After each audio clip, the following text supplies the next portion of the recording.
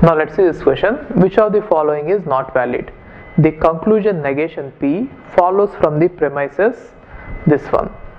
So the premises are given like this: P implies Q, Q implies R is given. Now from these two, using the transitivity rule, you can conclude this. We have already seen it, right? P implies R can be concluded. Now with P implies R, if I use negation R, then definitely I can conclude negation P from modus tollens, right? So from these two I can conclude this using transitivity rule, and from these two I can conclude this using modus tollens. Okay, now let's see this. Given these premises, negation P and then P or Q, using these two you can derive Q by using disjunctive syllogism, right? We have already seen it. Now whenever you know that Q is true, you are with anything, that is again going to be true by addition rule, which means you can add P or negation P. Now if I add negation P to this, then what is it going to look like? P implies Q. Therefore from this you can definitely derive this, right? So that is what we can conclude. So since we are able to conclude this from it, it is right. Okay, now let's see option C. Now it is given as P implies Q implies R. So let's try to simplify this one. I can write it as negation P or Q implies R, isn't it? Again this one I can write it as negation P or negation Q or R, right? Now again I can write this one as negation P and Q or R. Therefore I could write this one as P and Q or R, right?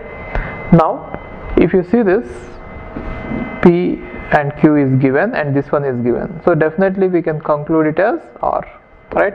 Therefore it is definitely true. So this one, this A, B, C are definitely valid. Now let's see for D.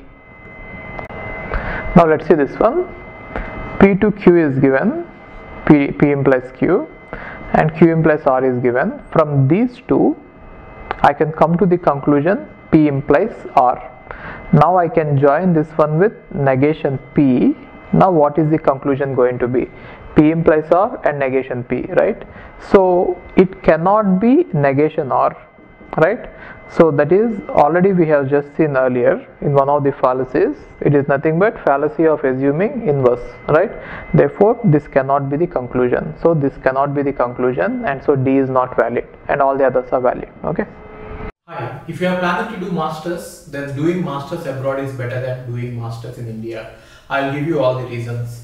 So first reason is, out of 1 lakh students who take GATE every year, there are only 500 seats in old IITs. So all the IITs put together have an acceptance rate of 0.5%, and IITs, universities better than IITs, they have very good acceptance rate like 30%, 40%, but all the IITs put together have an acceptance rate of 0.5%.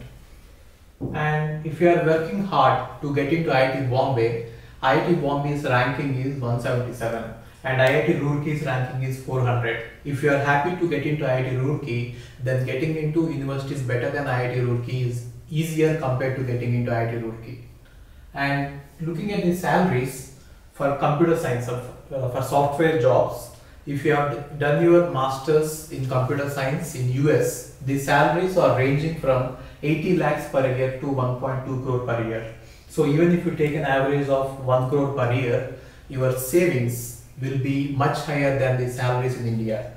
After taxes and your cost of living, you can easily save 40 to 50 lakhs per year. And in India, the maximum jobs that you get is around 30 lakhs. So your savings will be much greater than the salaries in India.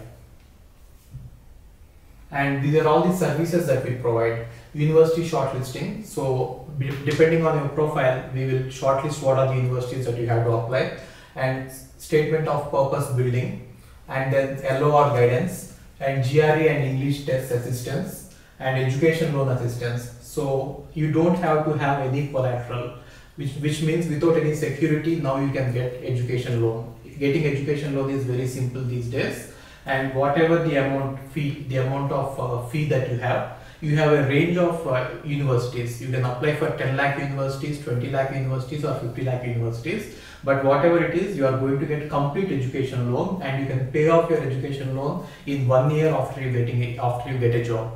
And then we do visa assistance, mock visa interviews, and then connecting with the university alumni. So now you might ask why we should join Game of Visas. So the answer is we have 90% success rate, 99% success rate. And these are all the destinations that we guide the students to. So we guide students to any country that you want to go. So now it is not just USA. We guide to UK, Germany, Australia, Canada. So we guide students to all the countries. We work with all the destinations.